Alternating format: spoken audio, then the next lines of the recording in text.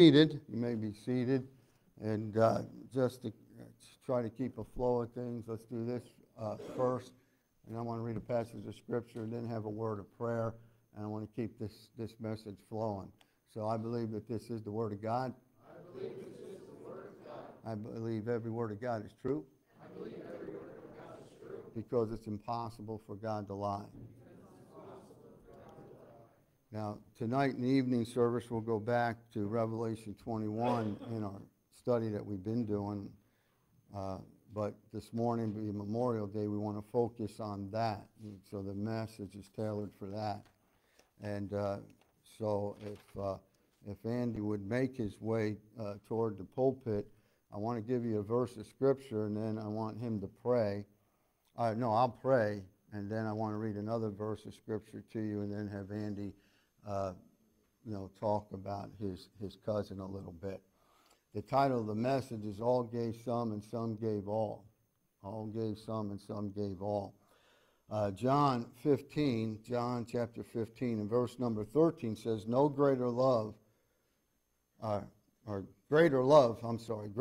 hath no man than this, that a man lay down his life for his friends.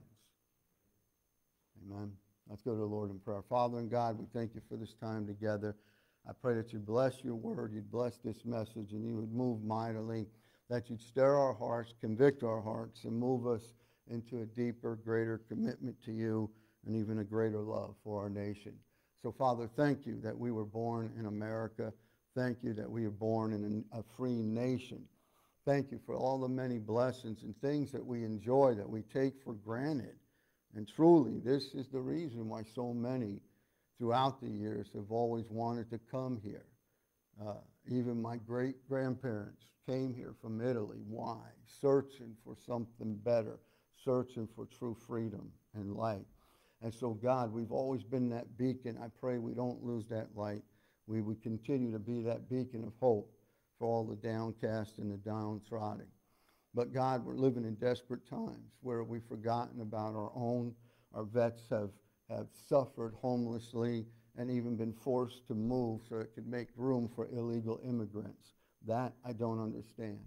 Father, our nation has ignored your principles, has thrown out the Bible, threw God out of school and out of the court system, and pretty much everywhere your name is spoken, it is spoken with ridicule and spoken against, and the people that speak your name are persecuted. Father, this stuff may happen, but you're still on the throne. And Father, we believe that you could send a great revival and that you could move in a mighty way, which we have never seen before. But you want your people to be of a right heart before you make that move. That's what you tell us in 2 Chronicles 7:14. If my people shall humble themselves and pray and seek my face and turn from their wicked ways, then I will hear from heaven and will forgive their sin and heal their land. And so, Father, we pray for that move within our hearts. Please, God, may we seek you more diligently and love you more deeply. In Jesus' mighty name I pray. Amen. As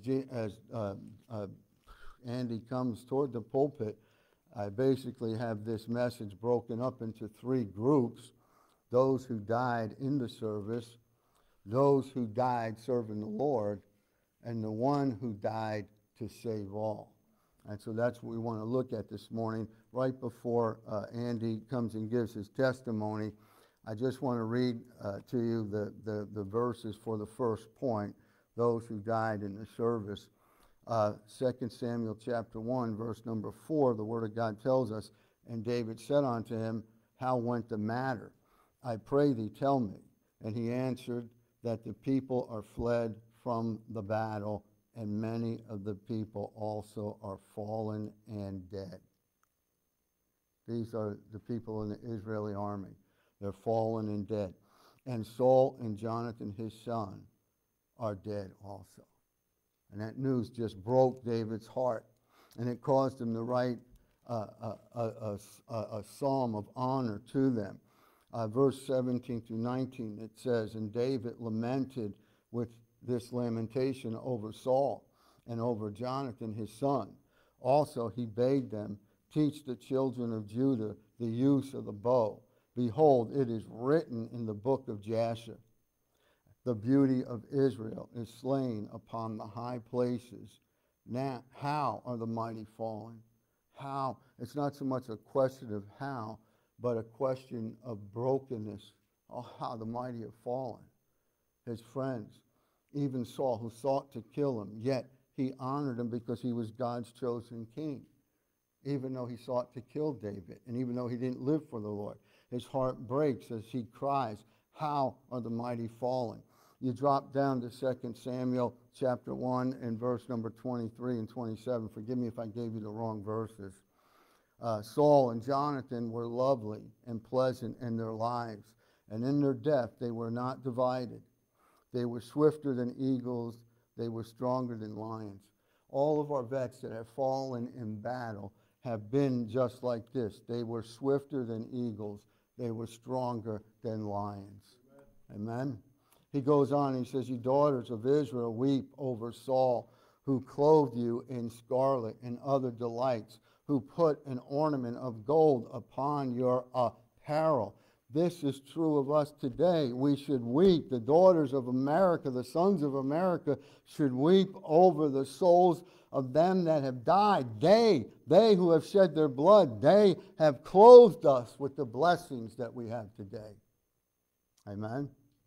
And then he says in verse 25, again, how are the mighty fallen in the midst of the battle? O Jonathan, thou wast slain in thy high places. I am distressed for thee, my brother Jonathan. Very pleasant hast thou been unto me. Thy love to me was wonderful, passing the love of women. And many men left dearly loved band of brothers. The military is a band of brothers. There's no other way you can explain it. And many men had to leave a person that was deeply close to them behind. They had to witness the death of someone that they loved dearly. And there was nothing they could do about it. They had to stand there as their guts lay all over the place and the person is screaming in agony and crying for his mom. Don't ever make fun of that. Don't ever make fun of that. Just longing to be anywhere else but there. And the battle rages and the firefight is going on and there's sparks and there's noise and there's fire and there's explosion and there's great confusion. And that's why they train you. They train you to be able to move without thinking. You don't have time to think. You don't. I think what I'm saying is something only us guys in the military can understand. But I hope if you weren't, you would try. Try to understand the confusion. Try to understand that the vets that didn't perish, what they're carrying in their heart. This PTSD, if I'm not saying that right, this post-traumatic, that's a real thing. And real men, even so many years after the Vietnam War, are still living with memories they wish that they could take. They wish they could take their brain out and put it in solution and clean it and put it back in. But unfortunately, the scars of war are still there. And David weeps for his great friend Jonathan who had died. And he closes with saying, how are the mighty fallen and the weapons of war perished? Now, the weapons of war, he's not talking about the bows, the arrows, and all this. He's talking about the men. The men are what makes the weapons of war work. You can put a gun in anybody's hand, a rifle in anybody's hand. It doesn't mean they know how to use it. Doesn't mean that they can fire it. The weapons of war are the men who fight the war. Amen? And if you come and tell us about your cousin, who, by the way, his picture's on the back of the book, looks a lot like your son, Joe, who's named after him. Unbelievable. All right. Well, I thank you for the opportunity, Pastor. I can't help but today think of Pam and Mo when they used to come here. Pam having lost her son, and a more very recent wound and more open wound than what I'm going to tell you. What I would like to say, first of all, is that I know I've told you about this before, so I'll keep it brief and try to do something a little different than what I've done in the past. But two things I'd like to come out of this testimony. One, of course, is to remember my relative. But the most important thing is I want you to see what God has done for me through this. I had never heard of my relative. Now Joe DiCasati was the son of my grandfather's brother, if you could follow that. So he was my dad's cousin. Never heard his name spoken in the first 28 years of my life. Didn't know nothing about him, didn't even know he existed. One day doing research up in Hartford, Connecticut, I went up there with a friend, and my friend came across a name. Said, Joseph DiCasati, killed in action over Germany. And he called me over to the card file and said, this is your relative. You didn't tell me you lost a relative in World War II. I said, I didn't. One of the good things about having a name like DiCasati is if somebody has that name up there where you come from, you got to be related somehow. So I knew we were related. Now, the bad thing about having that name is it took me till the 4th grade to learn how to spell it. But the thing is, I knew that somehow this fellow was related to me. And within an hour, I had made the trip from Hartford down to New Haven to his grave. And there was his grave, and it was all covered in grass and mud, and nobody had been there for years. And I'd asked my dad, how come you never mentioned your cousin to me? And he said, well, you know, it was a sad situation, and we didn't talk about it. That seems to be what Italians do. Yeah. But be that as it may, Joseph was the son of Italian immigrants. He was the youngest son of Emilio and Anna DiCasati. And Joe had an older brother named Frank, and they grew up in the Italian section in New Haven.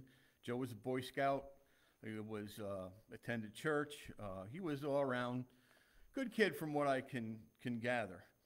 And when the war came along, he wanted to go into one of the service academies, but he couldn't get in. So he joined the Army Air Force. And he was what you would call a radio operator gunner. His job was to monitor radio transmissions on the airplane and, if needed, man a machine gun. So he trained for quite a while. He entered the Army in 1942, late 42, like in December. They called him up for training in May of 43.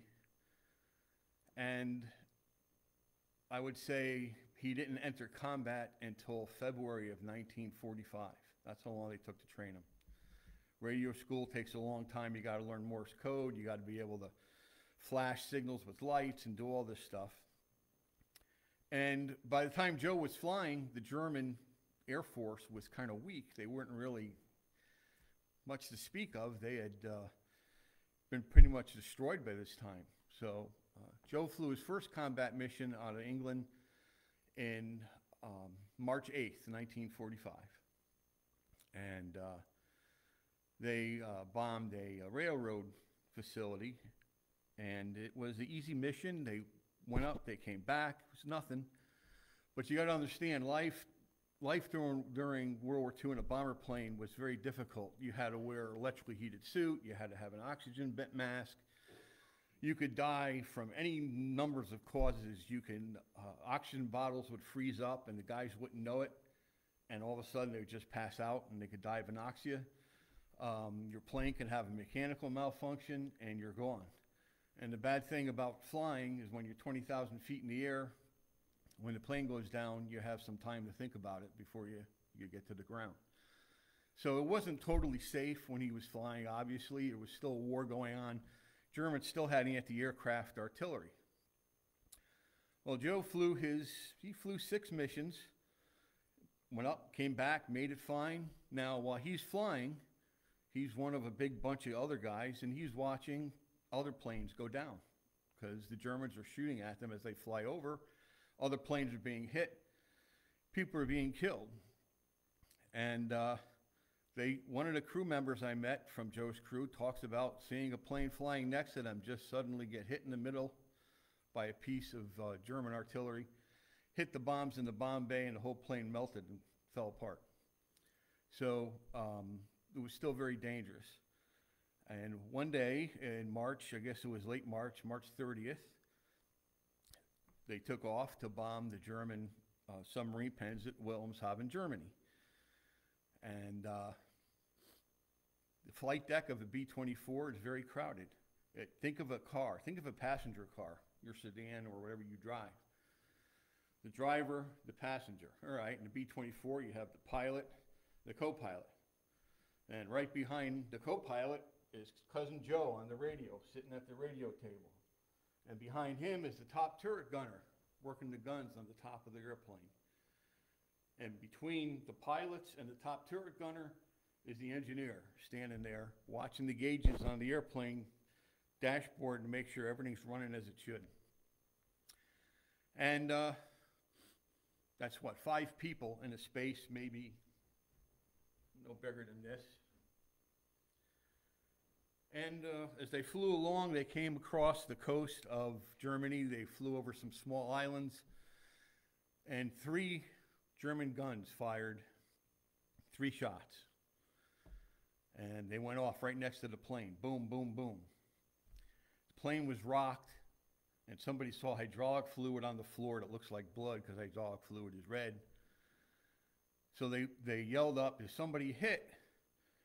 And as one guy turned around, he saw my cousin just stutter and then fall back. And all those people on that flight deck, a little piece of flak about that big, came through the skin of the airplane and went through his arm into his chest and killed him instantly. He left behind a broken home. His mother and father divorced. His older brother was mentally unstable. It was just a bad situation all the way around. And I knew none of this. And in 30 years, it took me 30 years to write this book. In 30 years, every time I needed some information, I would go to the Lord and say, "Lord, this really means something to me. I really want to know X or Y." And the Lord would bring me the information, and I would get it. And I have to say that even though he died in 45, and I wasn't born until 62, when I saw his face for the first time in a photo that my dad got for me, I realized that he didn't have a chance to do much of anything. You know, I already had a family, I had children. He didn't have a chance to do that. And then you stop and think about all the other guys. And I see their faces every day because I work in a business that deals with military history. And we all complain about our aches and our pains and our problems, but at least we're here to experience them. We're here to live, to love, and gain heaven. So I just wanted to say this morning that the pastor said any dummy could write a book. I proved it.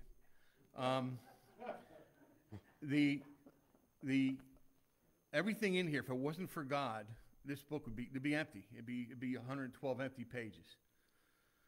All right? Now I believe that God loves us, and what's important to us is important to God. Amen. Okay? And I don't know Joe's spiritual capacity. I know that he believed that Jesus was the Christ because when he was killed, he had a little prayer book on the radio operator's desk with him that he would pray out of and read. And he'd go to services before he went up for a mission. So I hope he's with the Lord. But I think that the giving of oneself for the common good is, like the pastor said, is one of the noblest things that anyone could do. And I think that it pleases God. It's self-sacrifice. That's what Christ did for us. And that's one of the things I learned doing this book. I would think, wow, he did this and he did that and blah, blah, blah. And then I read about other guys, and you come right down to it. The bottom line is Christ did it first. You know, he did it for us. Amen. You know, and all these guys who come along, who served in the military and are killed, whether they wanted to or not, nobody wants to die, but they gave of themselves for the common good, for the public good, you know. And that's, I think, what makes the day special, what makes the day holy. Paul says, think on things that are beautiful, think on things that are virtuous, think on things that are holy. To me, in a way, remembering someone who sacrificed their life for the common good is one of those things to think on. And so, I don't want to bore you with more details, but I mean, I wanted this to give God the glory because, like I said, everything I wanted to know, he gave me. And I had nothing. And God gave me the book that Joe had the day he was killed. I got it from one of the crew members' families. You know, what I want to do is I want to share this book with everyone here at the church. So it's free to you guys. I'm going to leave a stack on the back. Feel free to take one. If Uncle George or Uncle Freddie might be interested, take one for him too. There's plenty to go around.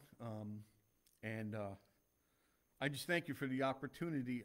I know that I didn't give you a lot about Joe's background, or I don't know. None of his letters survive. I don't know anything about what he felt or what he thought.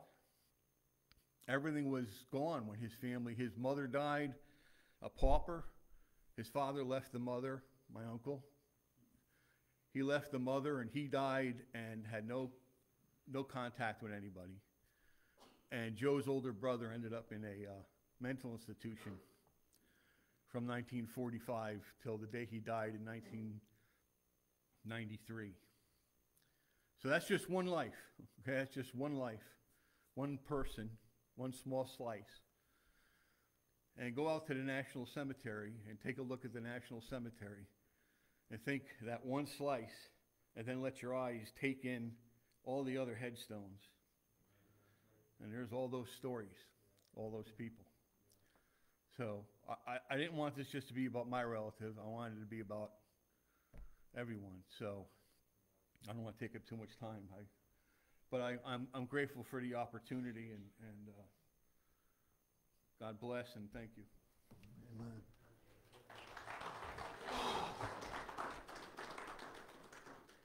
Yeah, while I was going through Andy's book, Lord just touched my heart. Let Andy give a testimony. Let him come and talk about, what happened. And I'm glad that he did, because it brings light to what we're looking at. I'll alter the message a little here, but those who died in service of our country are men and women who gave their life defending our freedom. And so somebody might ask, well, why would they do that? And the first thing that comes to my mind is that they had a great love for their country. That's why they did it. From the Revolutionary War, before they even really had a country, to today, people do this for love of their country. Some people would argue, yeah, but they were drafted, they didn't have a choice, they had to go. In a lot of these wars, they went willingly, amen?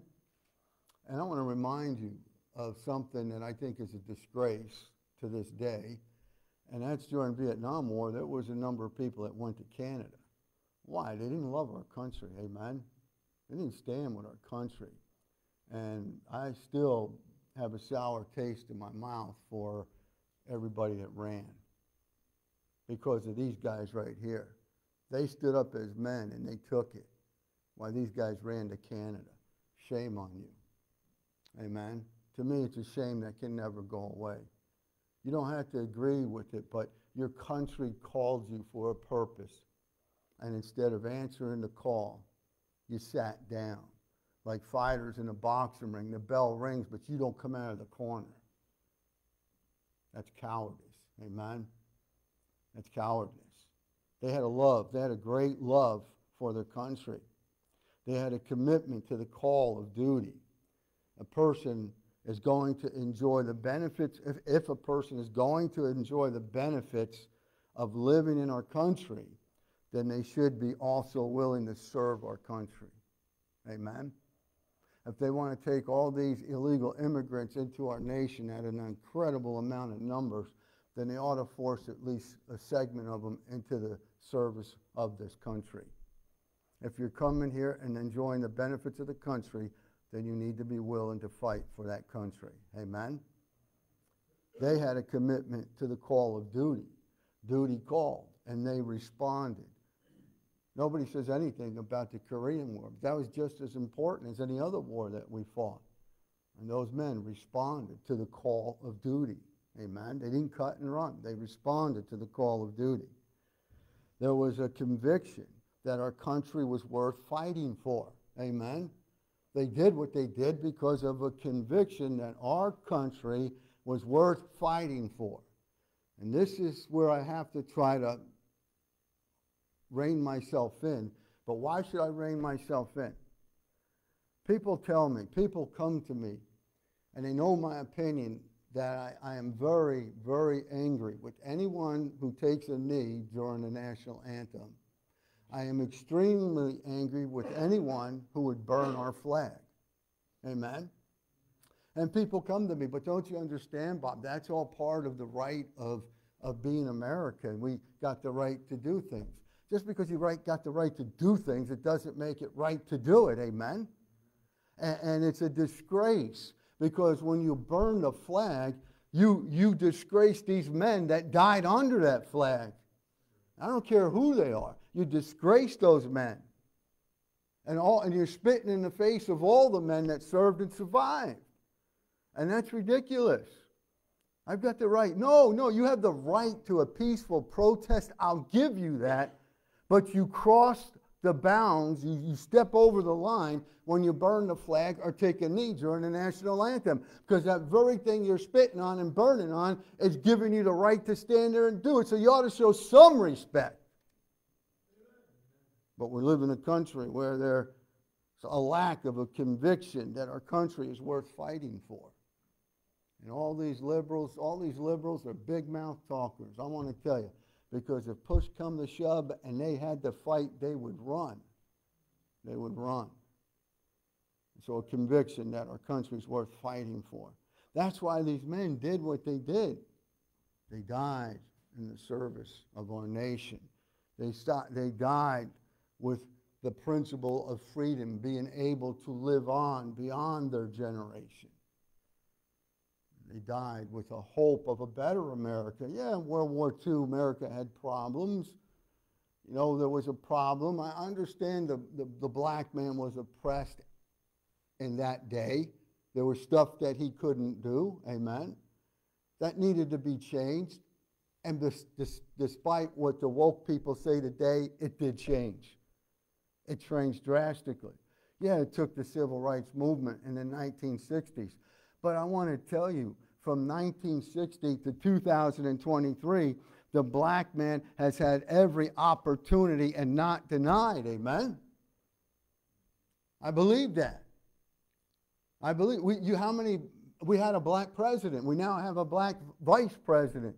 How many senators, mayors, governors are black? So don't tell me you don't have the same privilege, you don't have the same chance, and it's systemic racism, and I'm oppressed. Let me enlighten you with a fact here. When you go by statistics, by percentage, when you go by percentage, I'm going to tell you, there's a group of people that are highly educated.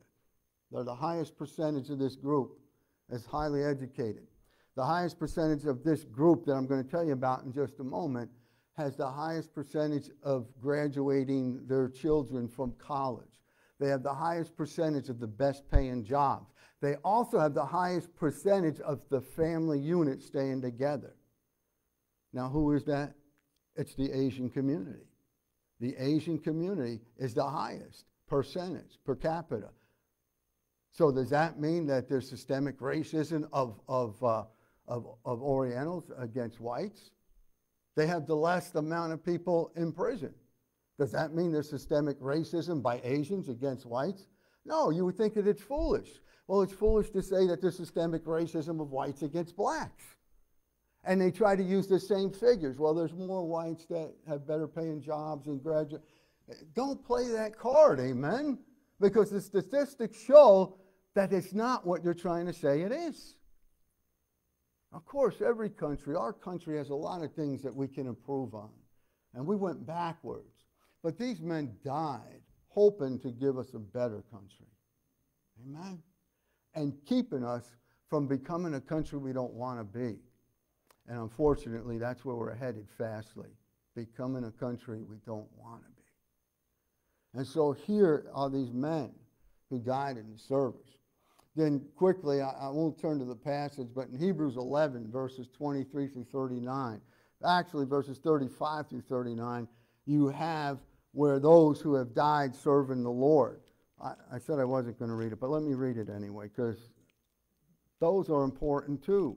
This Memorial Day, while we remember our fallen military, we also need to remember our brothers and sisters in Christ who have died serving the Lord. And if you look at Hebrews 11 and verse 32, it says, "And what shall I say more? For the time would fail me to tell of Gideon and of Barak and of Samson and of Japheth, of David also, and Samuel, and of the prophets, who through faith subdued kingdoms, wrought righteousness, obtained promises, stopped the mouths of lions, quenched the violence of the fire, escaped the edge of the sword, out of weakness were made strong, waxed valiant in fight, turned to fight the armies of the aliens.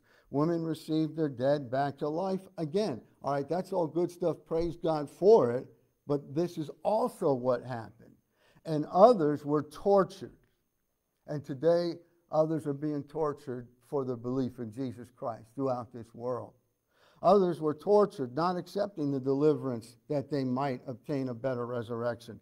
And others had trial of cruel mockings. Folks, the cruel mockings is already here in America.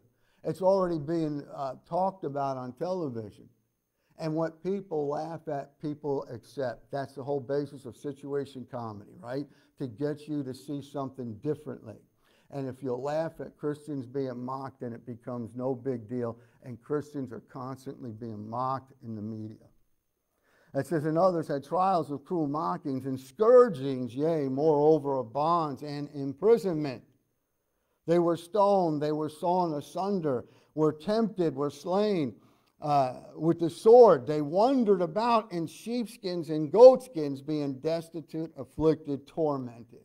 Now notice what he says, "of whom the world was not worthy." This world was not worthy of the blood of all the saints that shed their blood. They wandered in deserts and in mountains and in dens and caves of the earth. And these all, having obtained a good report through faith, received not the promise. God having provided some better thing for us, that they without us should not be made perfect. Ain't got the time to explain that. But what I wanted you to see there is Old Testament persecuted believers, New Testament persecuted believers. You can find their testimonies in Fox's Book of Martyr and the Trail of Blood, of the books written by the voice of the martyrs as they talk about all kinds of people, from small girls to adults that have been persecuted from pillar to post, girls that have been raped and forced into a sex trade industry, boys who have been raped and forced into slave markets. All this going on in the world in which we live. We're oblivious because we just see our own little box. We're only concerned with just our little thing. But these people are suffering torture and torment, being burned alive by Muslims, having their head cut off with a dull knife. We all remember not too long ago in Egypt when 21 Coptic Christians lost their head violently. Why? Because they were Christians. That's the only reason why. People say, "Oh, well, look at all that happened in the Crusades." No, the Crusades was a war between Muslims and the Catholic Church. The Crusades were Catholics. They weren't representing biblical Christianity. They were Catholics. And even at that, the Communist Party has killed far more people than ever died in the Crusades. So we need to remember that when they want to criticize Christians. But we need to remember how many Christians have died. Why did they die? They died for the same reason these others died, for their country. They died for the Lord because they had a great love for the Lord. Do you love your Lord so much that you're willing to die for him? That's what he's looking for. He's looking for us to be willing to lay down our life. Not saying that we have to, but being willing if it does. What else did they have? They had a commitment to the gospel message. What's the gospel message? Death, burial, resurrection. Amen? They had a commitment to that message. They had a conviction that the Bible is the true Word of God, and men need to hear and know the Word of God at all costs. Therefore, they died carrying the gospel boldly to their own country, their own countrymen, and into foreign lands. And we need to remember that. We need to remember the sacrifice of those that have come before us. We have a Bible in our hand because of a trail of blood. A trail of blood of those that were burned at the stake for translating this word into English. This Bible was made the kindling in which they would burn a fire as the people were burnt. Even the great Tyndale was burned at the stake, chained and burned. Some of them, as they were dying, were singing praises to God. Some of them were still preaching the gospel as they were being burned, amen? But they didn't cut and run. They were strong, and they stood firm. And yet we sit there and debate, oh, should I tell this guy about Jesus? Oh, should I give him a tract? Oh, what if he don't like me? Oh, I'm trying to be his friend. Trying to be his friend. Paul says, if I become your enemy because I tell you the truth? People are telling us, oh, you need to be more tolerant. You need to win them over. No, you need to tell them the truth. And like Paul, have I become your enemy because I tell you the truth? So if you're going to pay for it, and in this country very soon, we are going to pay for it, amen? It's already happening in Canada, and it'll happen here when we say that this is the Word of God. They say, come on, Bob, be realistic. Be realistic? How do you like to be running a bakery? Oh, this is your life business. This is your passion. This is what you do. And a gay couple comes in and says, we want you to make a wedding cake. Now, there's all kinds of bakeries, right?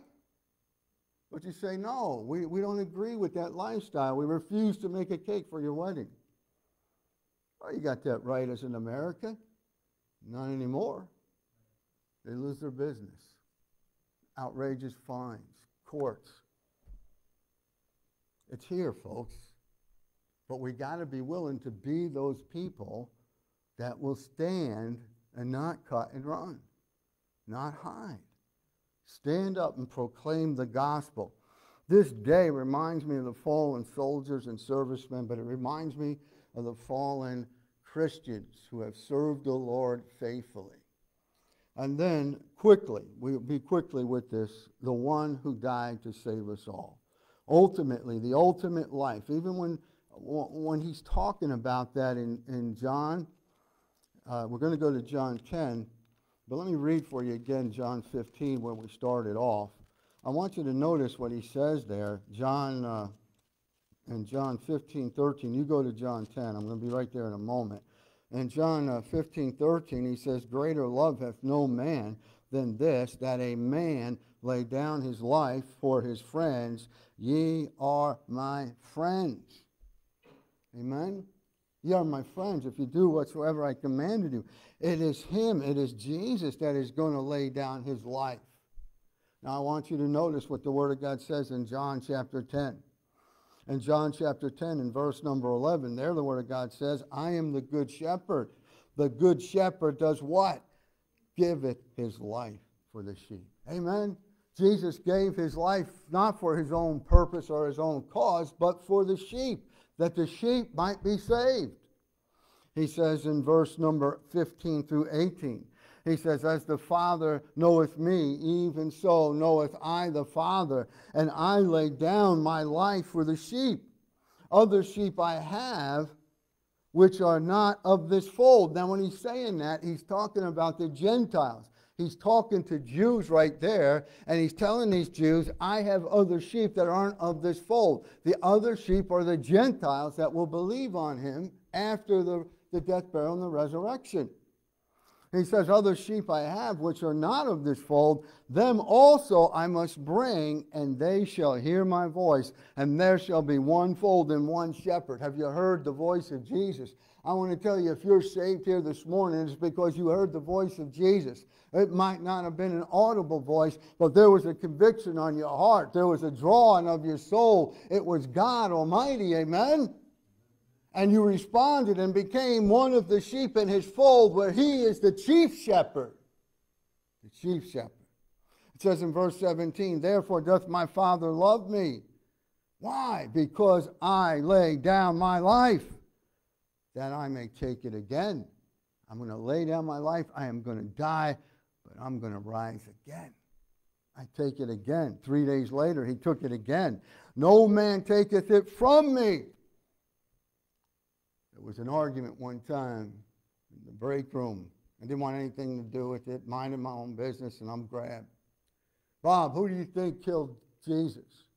Was it the Jews? Was it the Romans? I said it was everybody. He died for the sins of all the world. And I told him this verse, no man taketh it from me. Nobody killed him. He laid it down himself of his own free will. No man taketh it from me, but I lay it down of myself. I have power to lay it down, and I have power to take it again.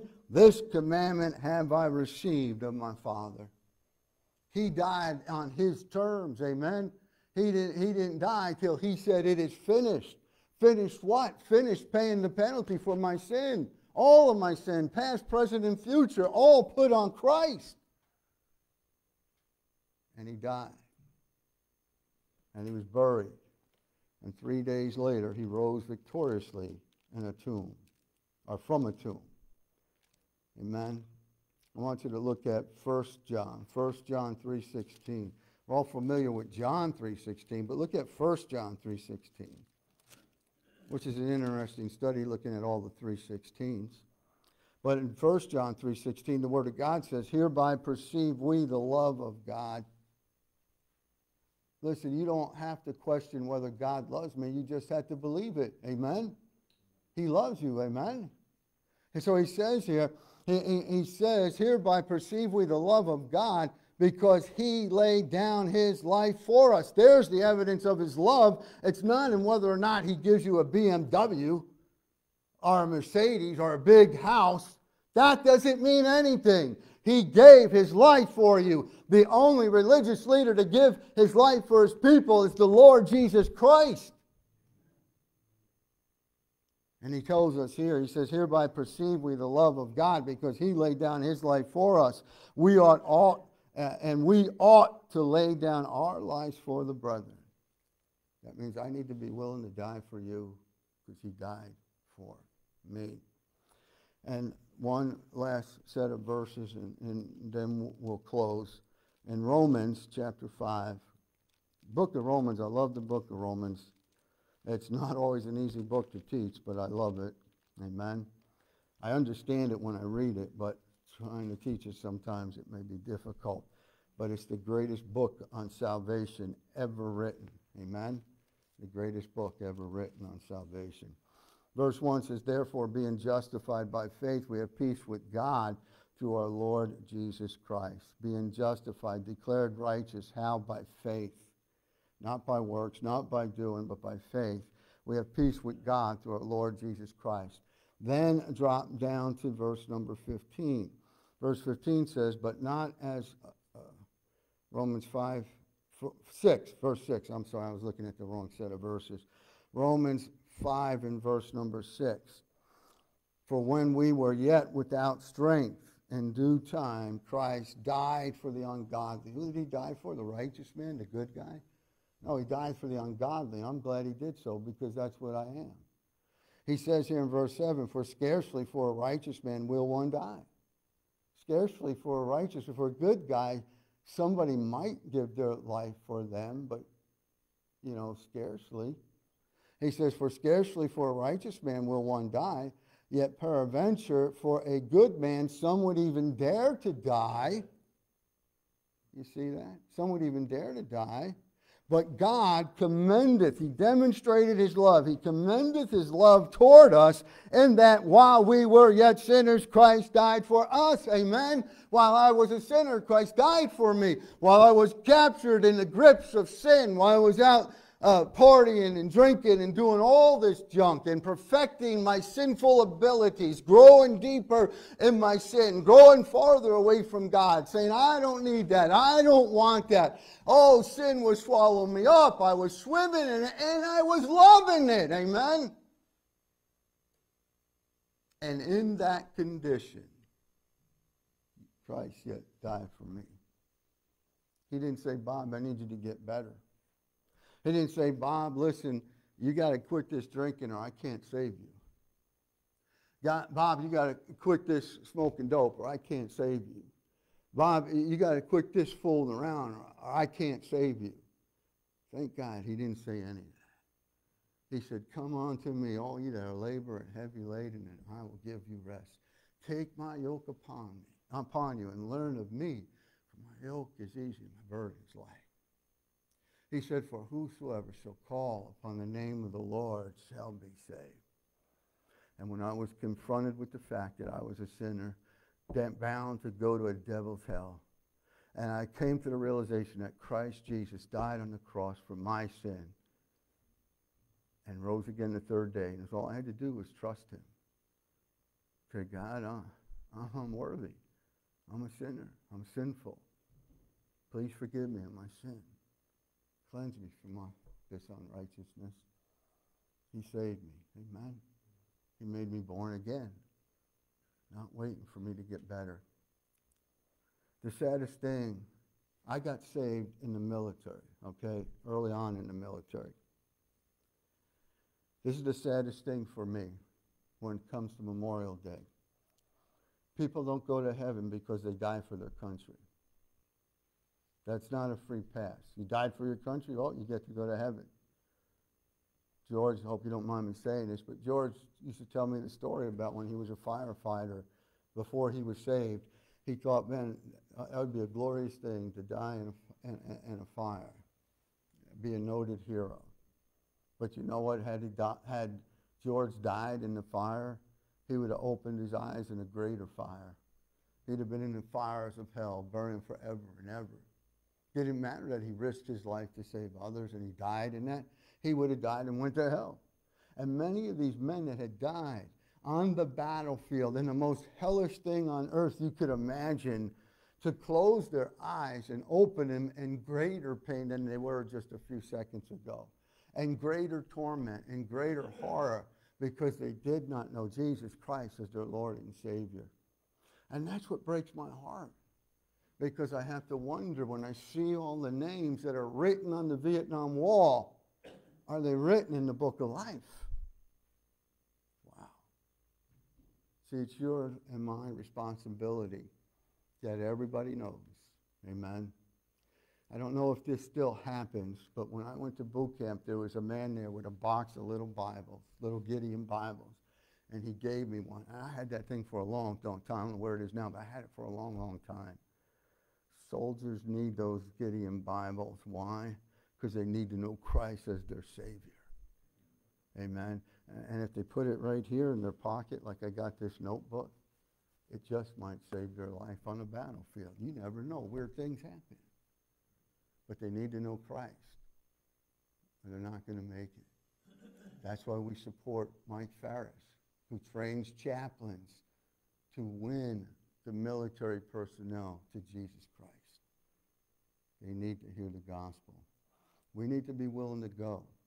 We need, as good citizens of the United States of America, we need, number one, well, not number one, because I've got this order in reverse, but we need to have a willingness to serve our country and die in the cause if it may be. Number two, and really this should have been number one, we should be willing to serve our Lord and get the gospel message out no matter what it costs us. Amen? Get the gospel out, because people are dying and they're going to hell. And number three, we need to be fully committed to the Lord Jesus Christ, who died a horrible death on an old rugged cross, but didn't stay dead. He rose again, proving that God has forgiven us of our sin, proven that we have a future resurrection of our own, proven that there is a home in heaven, but also proven there's a judgment to come. And we need to be his mouthpiece to take that message everywhere. No greater love hath any man than this, that a man laid down his life for his friends. And then he called those apostles around him friends. He was saying, I'm going to lay down my life for you. And today he says, I laid down my life for you. Will you use your life for me? Amen. Will you use your life for me? Let's go to the Lord in prayer. Father and God, we thank you for this time together. We thank you for the holy word of God. And we thank you, God, for the men and the women who died in service for our nation. And we can only pray that they knew you as Lord and Savior. And we pray for those that have lost loved ones in the military. We pray that God, you would please comfort the grieving hearts even now. Comfort their hearts as they grieve over loved ones that have perished. But Lord, we pray for those that are serving in the military now, that you would help them. You would open their heart and their mind and their eyes. You would draw them to yourself that they might be saved.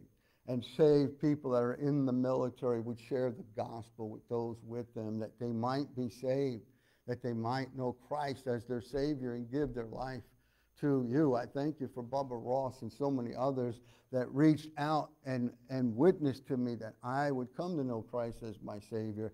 Father, there's somebody out there today that needs a Bubba Ross. Please, Father, raise them up to share the gospel with those in the military that are lost.